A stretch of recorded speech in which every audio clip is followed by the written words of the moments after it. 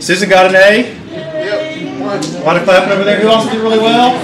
Awesome. An innovative program in Jackson's 7 public high schools has the city's public school teachers flipping their classrooms, using technology to reach students, and working closely with the University of Mississippi Medical Center to establish a health sciences career academy in each school. The Health Academies Initiative is part of the Academy Model Initiative, a larger initiative JPS is putting together. It's fundamental curriculum change within the district. This year, each high school will have the Freshman Academy for the 9th grade and 3 career academies housed by 10th graders. And the health sciences will be one of them. Here at Murrah, our Health Science Academy is Academy of Sports Medicine and Wellness. Smaller groups of students, roughly 150 students at each academy at each school. These are students that will be led by, interact with a small group of teachers. But unlike regular high school where you flip from class to class and teacher to teacher, the small core of teachers will stay with that cadre of students throughout their high school years. It's a critical phase for our 2 institutions to work together cooperatively, especially if you're starting a health science initiative.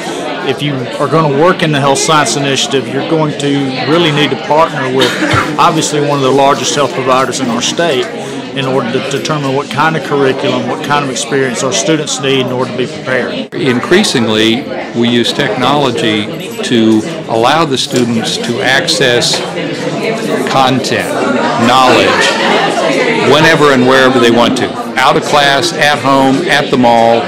And then they come back to class, they work with the teacher and with groups of other students to think more deeply about those facts that they learned wherever they learned them. I do find it helpful because it's giving a bunch of new ideas, especially, since most of the kids are really into the technology. So it's a nice way to learn different ways to get them more interested in something besides games. And it's great, a great concept not to have to regurgitate what they can already learn on their own. They can go outside. do it, and when we come to class, we can be ready to start instead of having to explain a whole bunch of stuff and losing a lot of class time. And I would imagine that from a teaching aspect, the interaction with the kids, the back and forth, the conversation is so much better than... Exactly. You get their interest more because they are actually participating instead of me doing all the talking and they're just sitting there listening.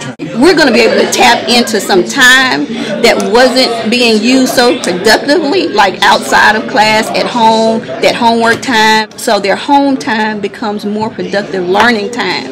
And the flipped classroom also allows for the classroom time to become way more productive than it would be in a traditional setting. So kids don't hear a lecture, they actually have a conversation. They're actually having conversations with each other, with their teacher, not just listening to what the teacher has to say, but also providing input and maybe taking the conversation to the next level using some higher order thinking and some problem solving as well. The entire work of the healthcare academies and all of the academies really is to prepare these kids for college, to increase their ACT scores and to have them better ready for the outside world.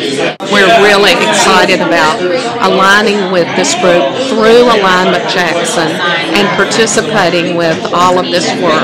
UMMC has really come to the table with the time and commitment of all these individuals that are here to help make this process a successful one. Today is a wonderful experience for the teachers to actually see some of the things that happen at the hospital, some of the teaching mechanisms that are here, and how they can be used at the high school level.